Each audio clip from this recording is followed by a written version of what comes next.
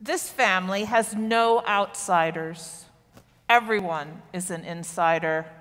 All are to be held in the incredible embrace of the love that won't let us go. Amen.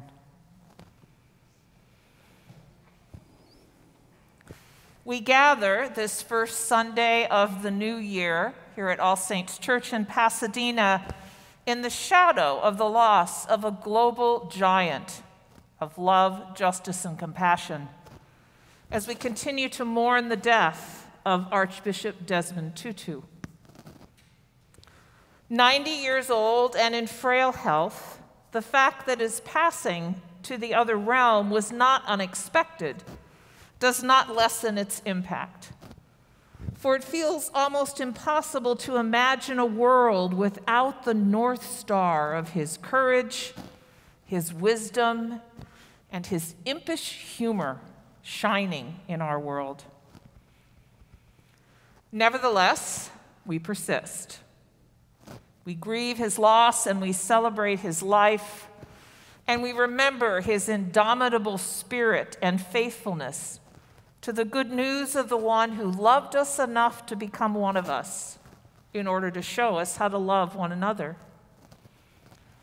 For if Archbishop Tutu's life was about any one thing, it was about the power of that love to transform absolutely anything and absolutely anyone. In 1994, Archbishop Tutu spoke to our Episcopal Church's General Convention in Indianapolis.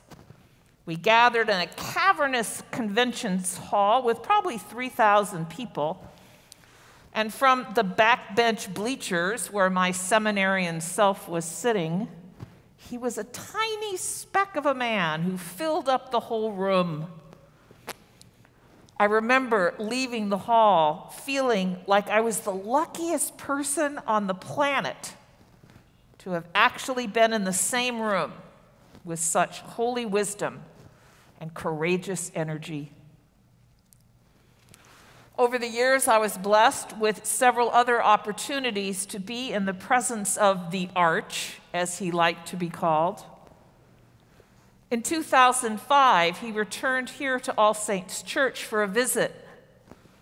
We were, at that point, in the midst of the worst of the Anglican inclusion wars, with the Episcopal Church on the verge of being voted off the Anglican island for allowing the election and consecration of Gene Robinson as the Episcopal Bishop of New Hampshire. It was in that context of controversy, challenge, and division that Archbishop Tutu preached the sermon from which this morning's reading was excerpted.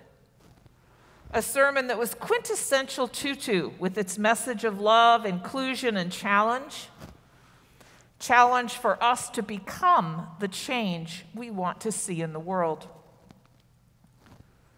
The moment that remains etched in my memory forever was when he stretched out his arms wide from this very pulpit and proclaimed, "It is radical.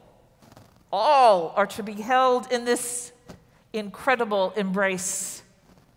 Gay, lesbian, so-called straight." It really was radical.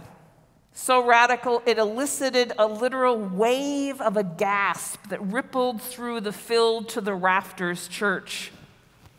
A moment I described to a reporter earlier this week as a gasp of amazement and relief and delight. For when you're struggling on the margins and the powers seem to be galvanizing against you, and you realize you have Desmond Tutu on your side, suddenly, almost anything seems possible. Now, much has changed in the years since that 2005 visit. There are now 5 gay or lesbian bishops in the Episcopal Church. The threats to vote us off the Anglican island have died down to a low rumble on occasion. And as we head to our upcoming General Convention this summer, Marriage equality is now part of our national church canons, and there is an official LGBTQ caucus. Things we couldn't have even imagined 16 years ago when the Arch stood in this pulpit and preached that sermon. But much has stayed the same.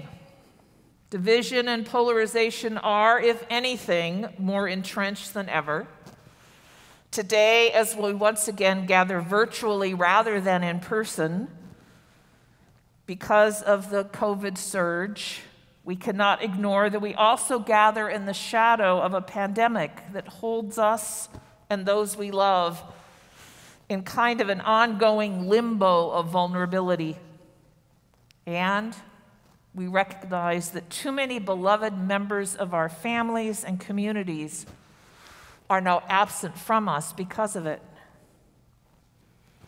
We cannot hide from the fact that our nation is increasingly polarized, our democracy is inarguably under threat, and that liberty for justice for all remains a pledge we make rather than a reality we live. There are still miles to go before we rest in the work of dismantling the systemic marginalization of LGBTQ people in our church, our nation, and our world.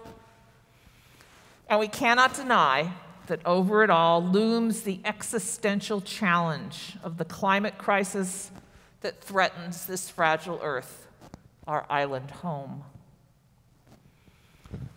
Nevertheless, we persist. And this morning, on the second Sunday of Christmas, on the second day of the year of our Lord, 2022, that's a lot of twos, isn't it? As we look ahead to a year that promises to be full of both challenge and change, I can think of no better way to frame the work ahead of us than with these timeless words from Howard Thurman. When the song of the angels is stilled, when the star in the sky is gone, when the kings and princes are home, and the shepherds are back with their flocks, then the work of Christmas begins to find the lost, to heal the broken, to feed the hungry, to release the prisoners, to rebuild the nations, to make peace among the people, and to make music in the heart. The work of Christmas is the work to which we are called 24/7 as we live out our call to be beacons of God's love, justice, and compassion in our beautiful and broken world. And in the year ahead, we will have our hands full, finding, healing, feeding, releasing, rebuilding, bringing, and making. Reclaiming the planet an inch at a time until we truly become the kingdom come on earth we pray for every time we gather. Until the human race becomes the human family Desmond Tutu called us to be, a family that has no outsiders, where everyone is an insider, and all are held in the incredible embrace of the love that won't let us go. And I'm convinced on this second Sunday of Christmas, on the second day of 2022, that how we do that work is as important as that we do that work.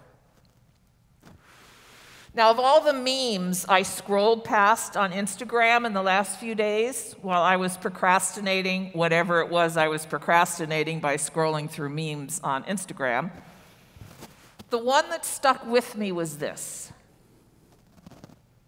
The most important lesson I've learned over this past year is don't let anyone make you cruel.